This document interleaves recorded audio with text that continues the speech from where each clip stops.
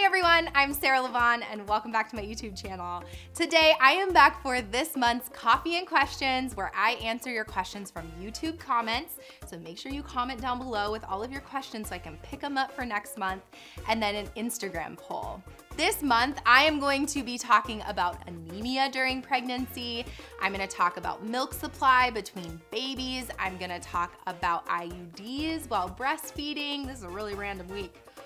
I'm gonna talk about having your placenta scooped out from inside your uterus and what that means and looks like, having your water broken, wearing tight underwear and if that affects you, using a birth ball, hypertonic pelvic floors, and a whole lot of other things. So make sure you keep watching, hit that little subscribe button, and then let's get answering your questions.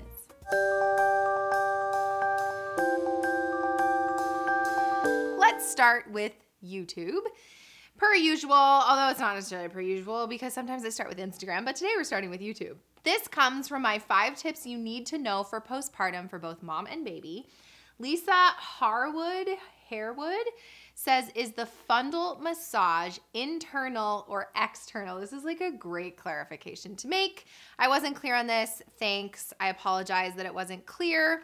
Moral of the story is the Fundal exam or the check of the uterus is external. No one should be reaching in to feel your fundus from the inside. That would be rather torturous. If you imagine this being your uterus, we don't want your uterus boggy, we call it, like smushy. We want it firm like a softball. And so we really want it like almost going back to this size as well. So we want it to feel firm. What we would do is, if your uterus was really this big, which it shouldn't be this big, let's go with this big. It's down here in your belly, and we're gonna rub on the outside. So it would look like this. And you go for a couple of seconds, and that's it.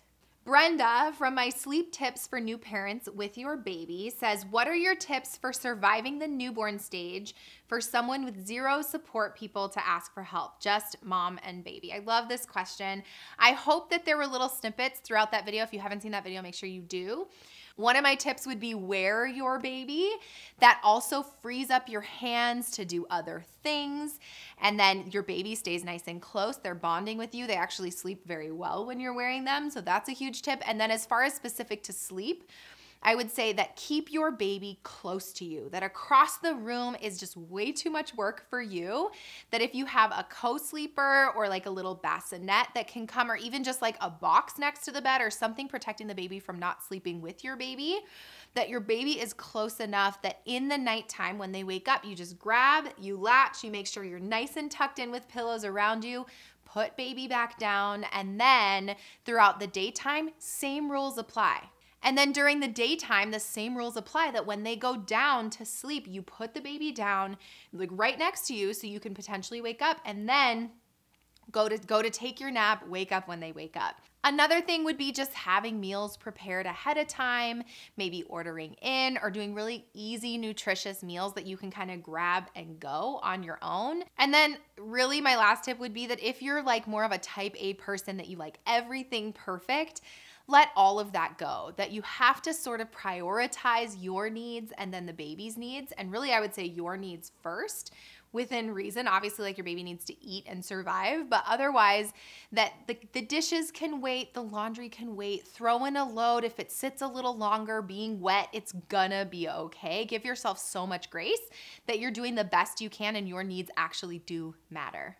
This comes from my delayed cord clamping video. So this is an older video, but this is a super important video for this day and age because you probably will come up against this in your hospital, not against it, but like you'll have this to consider while you give birth, which Karina Lemus says, is delayed cord clamping recommended with gestational diabetes?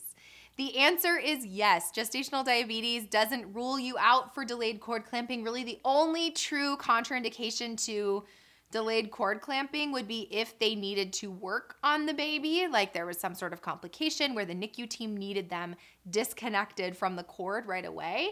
But gestational diabetes is not a contraindication. There are really no circumstances that I can think of off the top of my head, other than maybe some really, really unusual ones that I'm unaware of, that would rule you out for not being able to do delayed cord clamping. Oh, I love this one. All right, Heather Carroll says, this is from my 3 breathing techniques for labor, birth, and life. How to feel in control and cope. She says, hi, any suggestions for someone who can't really breathe through the nose due to a deviated septum? And unfortunately, I have anxiety, which doesn't help. I'm 40 weeks today and trying to avoid an induction. She wants to use these techniques.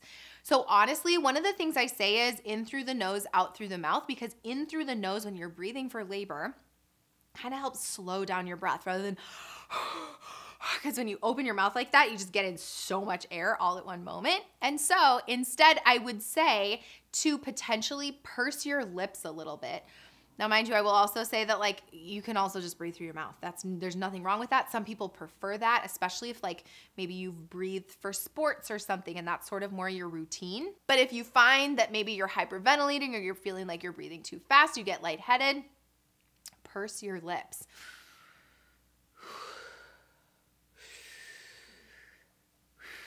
That'll help control the breath so you're not taking in like gasps of air. The other thing is just be mindful. Slow down the rate a little bit. You may, with the in through the nose, it's more of an in, 2, 3. Whereas with the mouth, you might want to go in, 2, 3 because you're taking in so much more volume. Couple little tips, but either way, you can totally just breathe through your mouth if you're having an issue with breathing through your nose. Elizabeth Snow, this comes from the How to Engage Your Baby video. She says, I love all your videos. They've been helping so much. I have a question. Do belly support bands or tighter underwear affect the process of the baby dropping?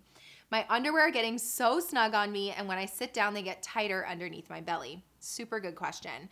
So in theory, they could, in theory, very loosely, but you have to think about you have layers of protection before you get to the uterus and then to the baby trying to navigate through the pelvis. So super duper unlikely. And in fact, in labor, one of the ways we help engage the baby is by helping them with some extra support on the bottom part to kind of tip them into the uterus or into the pelvis. One of the other ways that we can in pregnancy is actually help support the lower part of the uterus to help sort of tip the baby into the pelvis, which is the opening of the pelvis, which sits backwards in your like pelvic area. So I would say in general, unless they're like suffocating you and you have like a line left over or something, that unlikely your underwear or a support belt is ever going to impede the baby. If not, especially the support belts can help to encourage the baby into the pelvis, which we love, and also support your round ligament, support your back pain, and help you feel more comfortable through your pregnancy. So go for it.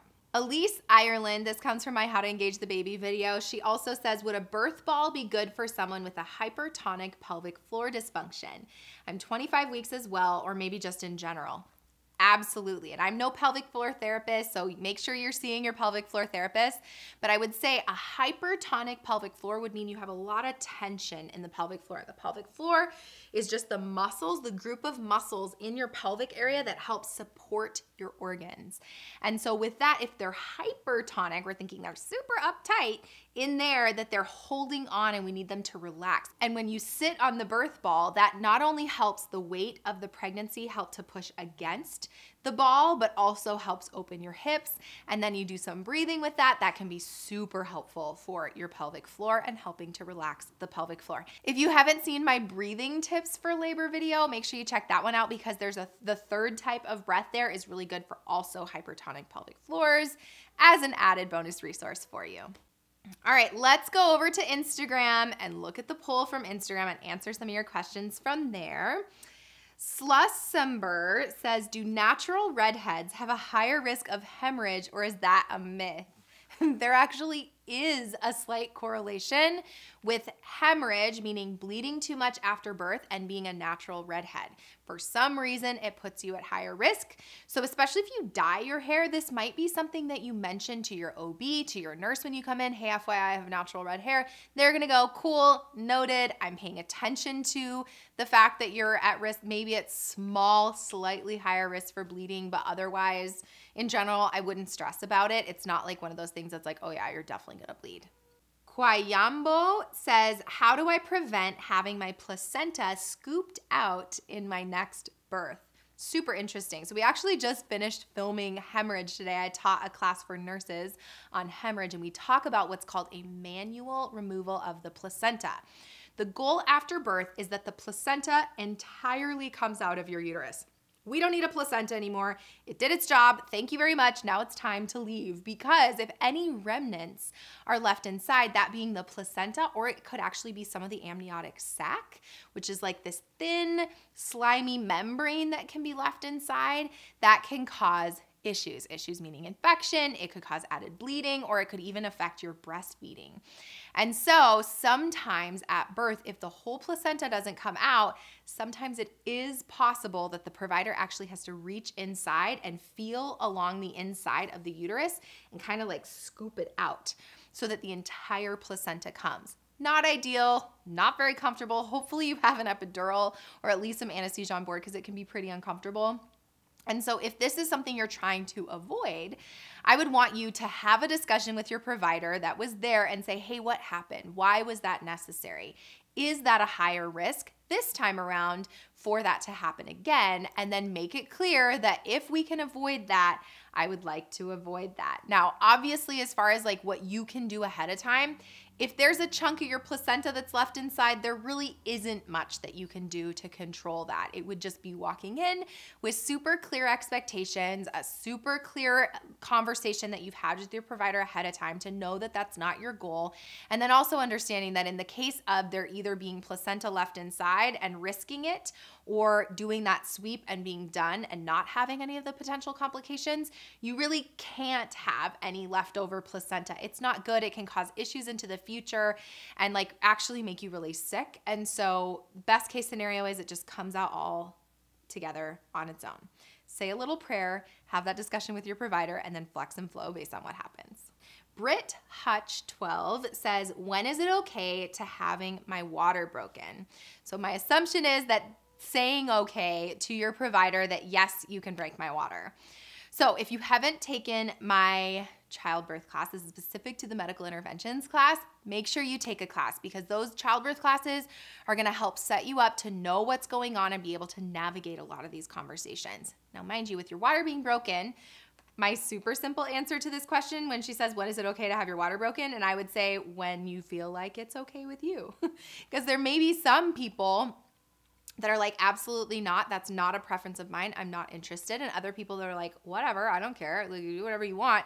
And then there's likely a good amount of people that are somewhere in between, with the goal being that you understand what's the purpose in that circumstance. And sometimes getting your water broken instead of letting and waiting for it to break on its own could potentially lead to avoiding a C-section maybe. If it's been a really long time, your cervix isn't dilating, things are not progressing. It's like, in theory, we're gonna be pregnant forever, and ideally you're not pregnant forever, and then the longer you're pregnant, now you're in the hospital, let's move our way towards delivery.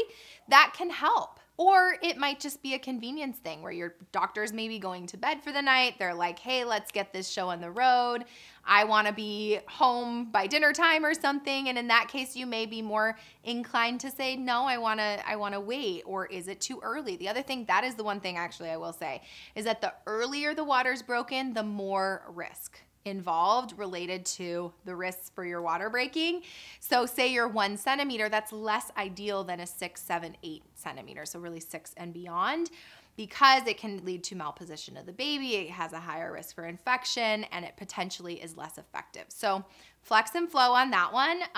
But my quick answer would be, it's not okay when you don't consent to it and you don't understand why it's being recommended and you don't agree to it in that circumstance. T-Bird Camp says, if supply, breast milk supply, was low for the first baby who didn't eat well, could I have a normal supply for the next baby? My answer to this is overwhelmingly yes. So unless you were identified with like a galactosemia or some sort of like you had a history of a breast reduction, which can affect your milk supply, not always, but it can. In general, new baby, new circumstance, new different breast tissue, different experience, different latch, different mouth, same nipple, that all of those contributing factors can help to influence your milk supply, and new story, new baby shouldn't make necessarily a difference. This also comes from Britt Hutch 12, which I love this question. She said, advice on best IUD after birth while breastfeeding. So an IUD is an intrauterine device. It's birth control. So it's either hormonal, there's actually a non-hormonal birth control, where you have this little T thing that's like a like line and then a line. So it goes like this. I suppose I'm like trying to make a T with my fingers. So it's this shape that goes inside the uterus and sticks there. It's probably like that big, so super tiny, goes inside the uterus, and then that helps prevent pregnancy for a form of birth control. There are two types of IUDs. There's a hormonal type and then there's the non-hormonal type. And when you're talking birth control after you've had a baby into the breastfeeding period or the postpartum period, you want to look for birth control that is progesterone only if you have some sort of hormonal birth control, or the copper IUD. So if we go now narrow down to IUDs, there's the Mirena or the Skyla that are progesterone only IUDs. Those are fine for breastfeeding. And then there's the copper IUD, which doesn't have hormones, but it just causes a chemical change in the uterus that prevents pregnancy. So any of those would be safe for breastfeeding. You can talk to your OB about it, talk to them about which would be the best for you based on your own history.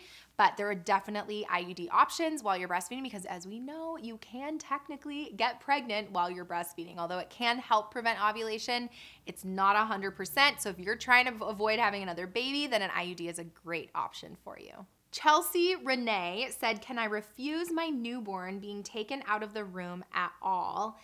I want him with me at all times. Of course you do, right?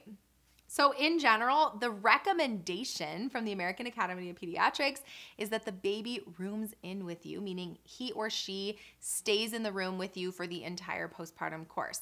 Depending on your hospital policy, they may have a nursery, they may plan to take your baby out, but you're the parent, you're in control. If you haven't seen my Rights of a Patient video, which I can link down below, that one is so incredibly important. To me, it's the most important message I think I probably have for you, other than Flex and Flow, and Flex and Flow is more of like a life skill, whereas the patient rights one is like a hospital skill. And so know your rights and know that if they want to take your baby out of the room, you can always ask, hey, I would prefer for you to do it at the bedside. Bath, newborn procedures. The one thing I will say is just like a side note, if you're planning to circumcise your baby, that a lot of times there's like a sterile procedure room that they like to take baby to. So any kind of sterile procedure, by sterile I mean it needs to be super duper clean so there's less of a risk of infection. Sometimes they'll take the baby out of the room for that. Plus it is not super fun to watch your baby be circumcised. It might be really interesting to you, but it's not the most fun for most parents. And so that might be the one circumstance where they may recommend / say, no, it's just not something that we do to do it at the bedside. But otherwise, of course, you're the parent, you're in control, and you can make that decision and tell them what's important to you as far as baby staying with you in the room. And then last but not least, Rachel Olma says, educate us on anemia during pregnancy, risks, symptoms, treatments. All right, so super quick spiel. Anemia during pregnancy just means that you have a low hemoglobin and hematocrit. That's going to measure your red blood cell capacity in your body. So red blood cells carry oxygen to the tissues. So if you have low of those numbers, first of all, you're probably gonna feel tired, which is no fun for pregnancy. So that's really a big risk, where you just feel tired, lightheaded, kind of lethargic. The other thing is we need our hemoglobin and hematocrit to be able to have enough red blood cells to carry oxygen to the tissues. So there comes a point where if those numbers get low enough, you may actually be needing a blood transfusion to give you more red blood cells to keep you to a place where you can bring those oxygen to your tissues. And by tissues, I also mean you're supplying a fetus, right? So you're growing a human being, and that they need those red blood cells as well to be able to grow and perfuse / bring those blood cells to the baby. So you may be looking at a blood transfusion if the numbers were low enough. Now, in the meantime, if you are diagnosed with anemia during pregnancy, this is an extremely common thing in pregnancy. So no stress. What they're probably gonna do is put you on an iron supplement, and iron helps build up your red blood cell stores. You can increase your iron in your diet. Red meats are good for that. Green leafy vegetables are good for that. And so if you are diagnosed, just know I'm gonna be extra careful to add some iron to my diet. You may take iron on the side, and that helps to hopefully maintain or even sometimes build your stores. Again, if they still keep tracking them and they go down and down and down, it could look at a blood transfusion or other like IV medications to kind of help with the anemia. The other thing is you want to pay attention to your symptoms. If you're feeling so tired and so weak and so lethargic and pale, you're like, I feel awful, that is absolutely something to report report to your doctor, because the nurse in me is thinking, I hope we don't have an active bleed happening somewhere, right? But if we don't, it can also just be somewhat normal for pregnancy, but we'd rather you be treated to make sure that you're nice and healthy through the pregnancy. As far as impact on birth, I also, again, we filmed today for mentorship, this hemorrhage module, that if you come in with those numbers being on the low side, we also are somewhat aware that you have a little bit less reserve to bleed after you give birth. So if you're gonna bleed, right? It's normal to have a heavy like period afterwards, but if you bleed a little bit more than normal or you continue bleeding, that you may require more medications, potential blood transfusion, other kind of treatment, because you may become symptomatic a little bit quicker than you would otherwise if you started out with higher levels, right? There's less reserve. There's kind of like this like concern period. And if you start here, you got a lot more time to get to concern versus if you start out here, you got a little bit more time. But that's something your care team's gonna be aware of. They're gonna have on their radar, and then they're gonna treat you accordingly. And that's why you're giving birth with a care team that's so phenomenal, taking the best care of you and being able to provide you with all of the resources that you need to be safe throughout your whole pregnancy, labor, birth, and postpartum. Thanks everyone for being with me here today. If you want more from me, check out the description box down below, because I have all of my links down there. I have online childbirth classes, coping with labor class, which is my favorite class. There's an infant safety and CPR class that you can do from home anytime you want. Lifetime access if you want to educate yourself to be more and more confident for your upcoming labor, birth, postpartum baby. Make sure you follow me on Instagram. Make sure you subscribe down below so you never miss the future video. And then until next time, don't forget to flex and flow, and I will see you soon. Bye. 5 tips you need to know for postpartum. Hello, who am I looking at? Sorry. Wow. Okay. We're getting there. Okay, I'll try again. Okay, wow. All right. Make sure you stick around. Truly hyperventilating, you're getting lightheaded. Oh my God, I have a tickle. If you haven't seen my 3 tips for breathing through wow.